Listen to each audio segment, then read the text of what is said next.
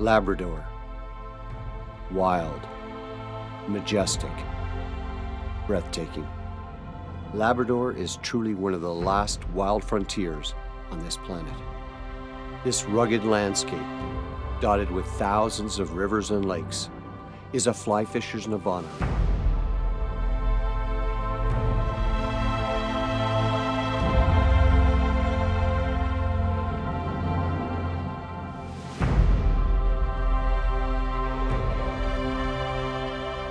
For me, one river in particular has been the focus of much dreaming and fantasy.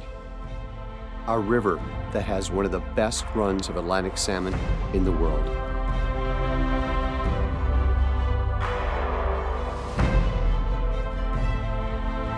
A place where huge salmon will eagerly come to a dry fly.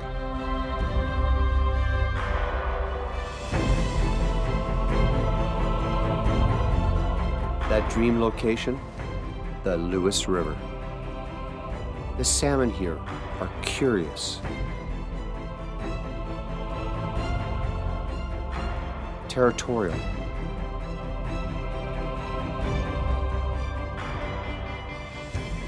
and very, very aggressive. For those that love the visual ecstasy of seeing a salmon taking down a dry fly, this is it, the best of the best. Lewis River Lodge is also the ultimate experience, an experience beyond compare. For anglers with a bucket list, Lewis River is one place you must go before you die. This is the ultimate in Atlantic salmon fishing, truly the best of Labrador.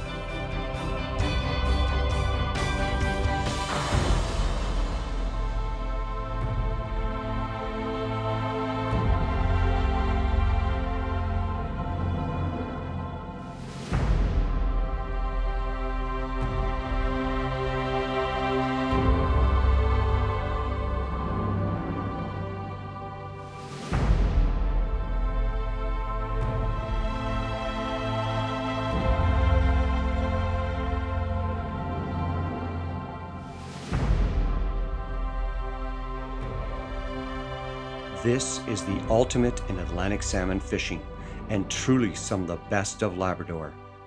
Come join me on my dry fly fantasy trip to the legendary Lewis River.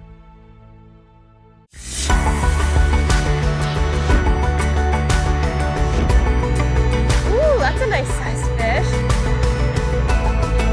I will catch these all day. That is what you're in for on this episode.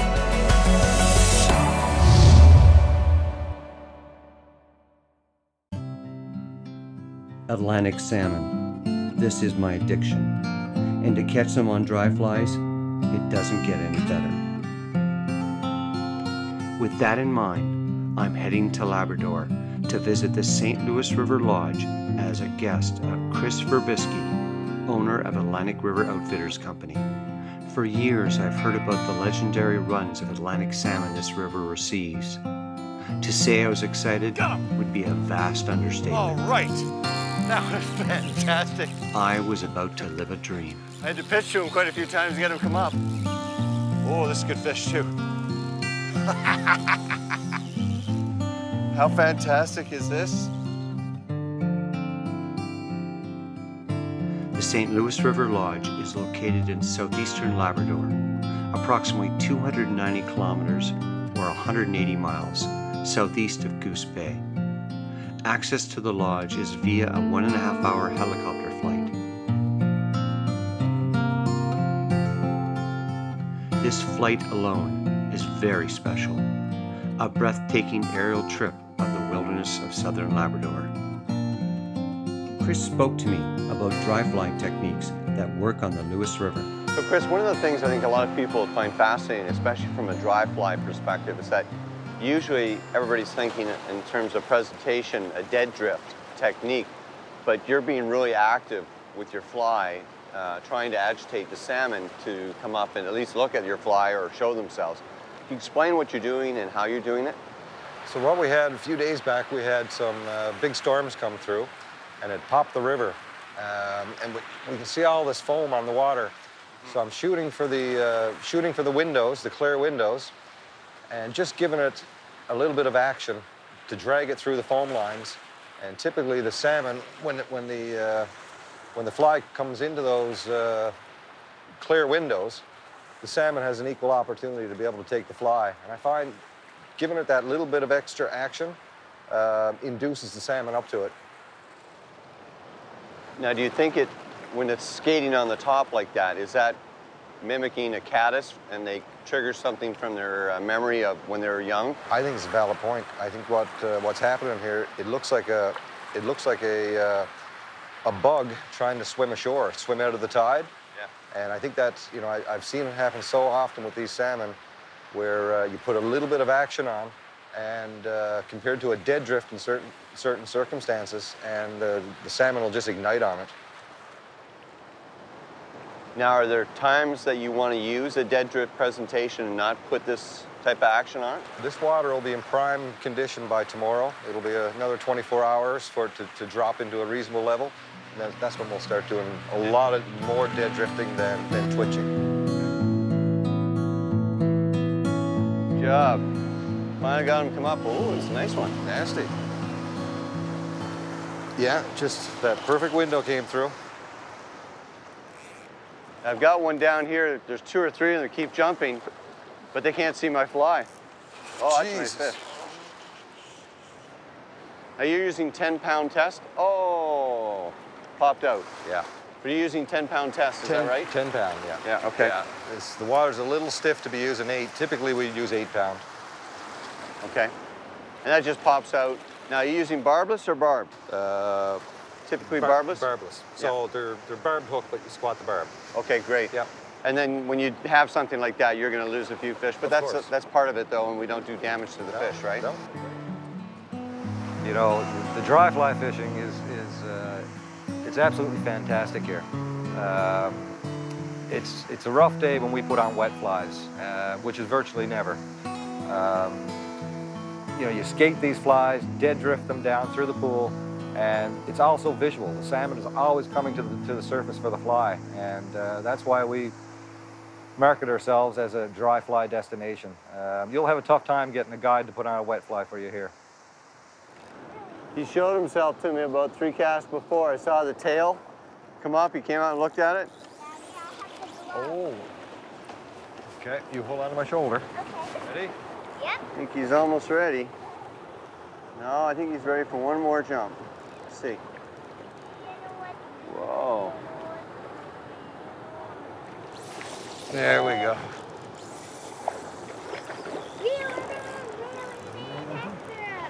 Okay.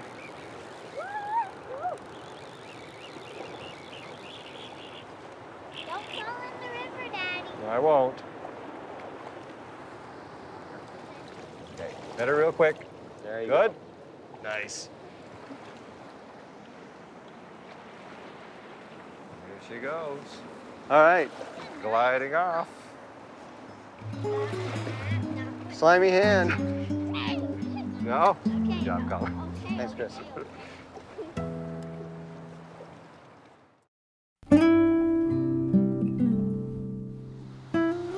It is. It's very special. It's in southern Labrador. We're adjacent to the Straits from a regional perspective, which has, you know, hundreds of icebergs, hundreds of whales coming back into the fishing here. The anglers have great experience here on the river. As you indicated, we can hook fish before breakfast, go have a breakfast, come back down for another session. So it's not long sessions. It can be as long as you want. You can lounge around on the patios, watch other anglers, and it's a pool that you don't need to be a great caster. Children can come here and cast 10 feet of line, 5 feet of line, and hook fish right on the shoreline here.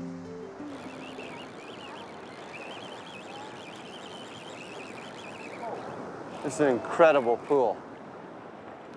Incredible fish. Let's see if I can tail this. You know something? I'm gonna let you tail it. Because I can't get it in close enough with this current. I'll get the head up. There you go. Got it? All right.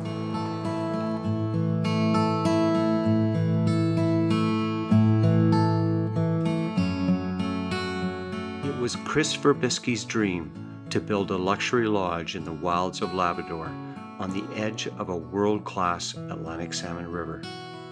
A lodge unlike any other in eastern Canada. Chris has achieved this goal, but it was not fast, nor was it cheap. It took years to build this facility in this location. There are no nearby roads here. The net result? A quality lodge that is absolutely spectacular. Yes, it's expensive, but for those who want the very best, this is it. The St. Louis River Lodge has 6 private suites, each with large en-suites and propane fireplaces. The main lodge has a large gathering area, punctuated by a stunning wood-burning fireplace. The dining area has an outstanding view overlooking this river. The meals are superlative and of the highest quality, served by the lodge chef. Each evening meal is an event and something quite special. Other amenities include a walk-in bar area, a wine cellar, plus an adjoining business office. The lodge also includes a dry sauna with both indoor and outdoor showers and has a large covered deck, which is a perfectly positioned lounging observatory of the falls pool below.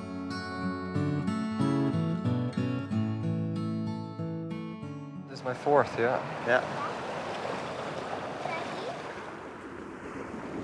And they're all big fish. They are. I got him. You got him? Okay, let's get his head up. Oh, I think that's our first grilse, is it? It is too. A little bigger than the grilse, is it? It's a healthy grilse. Yeah. There you go.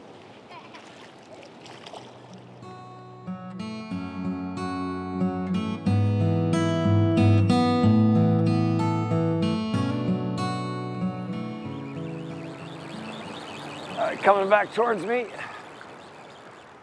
That was an incredible take. And you know, the amazing part is like a foot away from the shoreline. And I kid you not, the salmon was probably no more than 2 feet of water. And I skated it past the rock edge. It's just before dark. We're getting ready. Oh, look at that.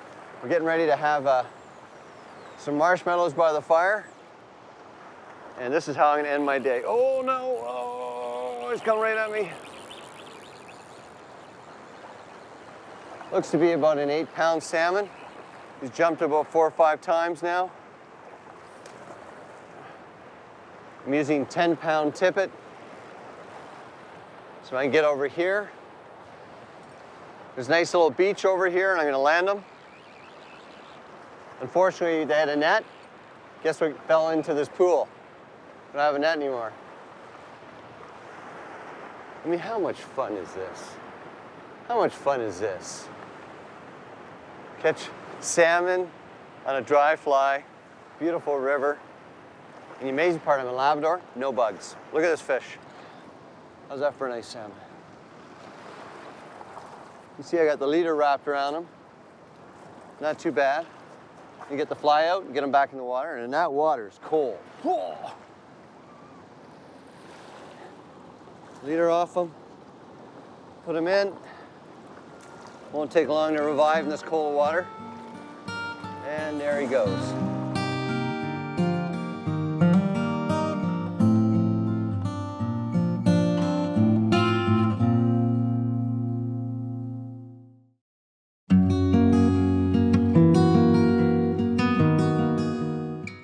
You always think that, you know, the grass is always greener on the other side of the fence, and you know, I've spent over the last, well, almost 25 years in Labrador exploring. And of course, we've had great fishing here during that time. But you always read books, or I've always read books, and you think that, okay, we got to do Norway, we got to do Scotland, we got to do Russia, we got to do Patagonia. And you start fishing around the world, and you realize what Labrador has to offer. It's a very special, unique place.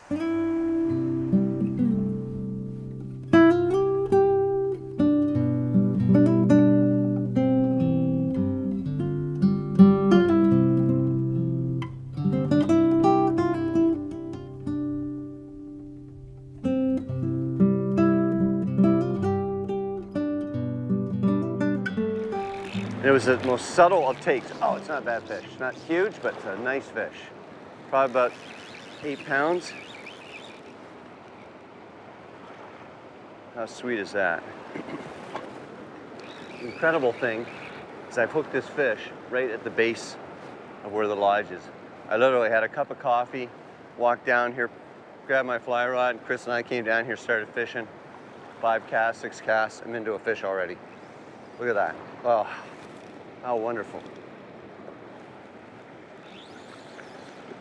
Oh, beautiful. Chris, could I ask a favor? Would you mind tailing this fish for me? Absolutely. I think I'll put the glove right there. He's gone for a little run here. Got it? Yep. Back off on the line a bit in case there's a run. Chris got a lot of experience handling the fish. All right. How fantastic is that? There we go. Okay. Got it? Yep. Nice. Nice female. Beautiful. Wow. Powerful release. Hey, Good job. slimy handshake. The St. Louis River is mainly a dry fly river with very aggressive salmon, so the choice of flies is relatively simple. Bombers in a range of colors, with orange and brown being the favorites.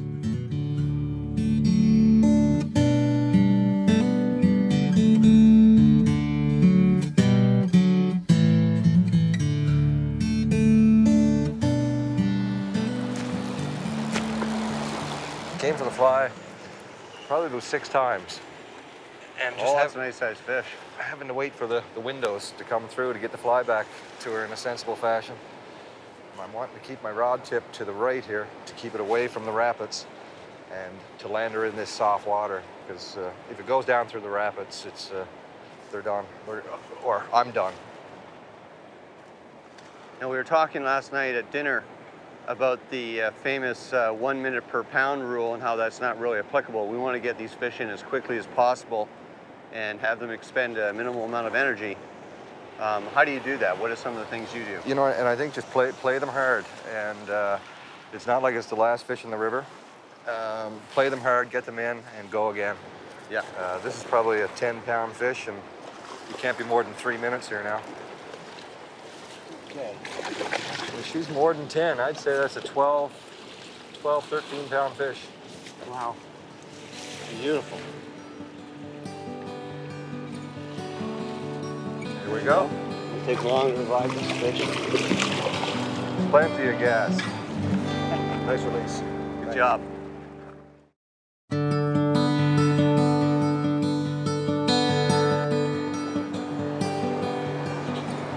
Oh, Colin's got a dog on. Oh, real? Oh, freight training, freight training, freight training. Oh, no. I don't think, Colin. My God, he's going to give it a try. Yeah? Be careful. You don't want to fall. Fall on those rocks. If he can get him down to that lower pool, he might save Yeah, him. yeah. That's a nice fish. It is a nice fish. Like I say, they're all big fish here right now. It is.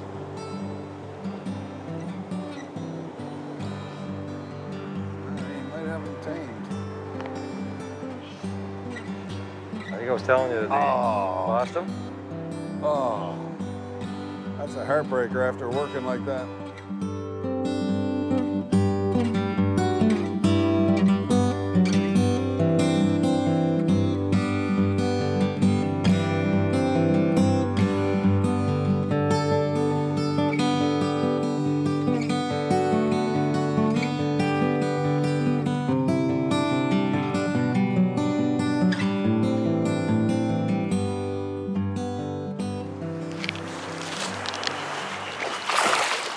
That's a nice fish, Terry. It's a nice fish.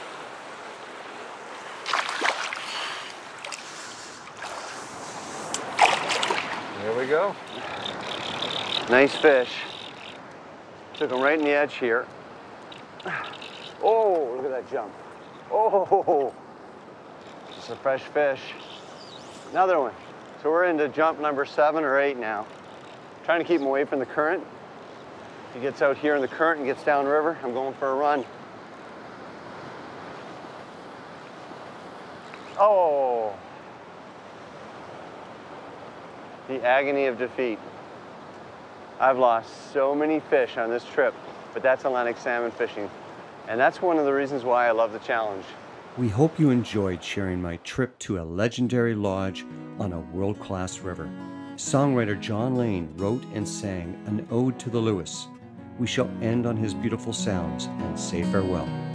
The Lewis River flows to the valley below. From my window on her brow I can see the white waterfalls, and the rushing wind blows through the tops and amidst all the trees. All the diamonds and gold cannot buy it, for it's worth more than money can share. And my heaven is here on the Lewis River, in the heart of the great Labrador.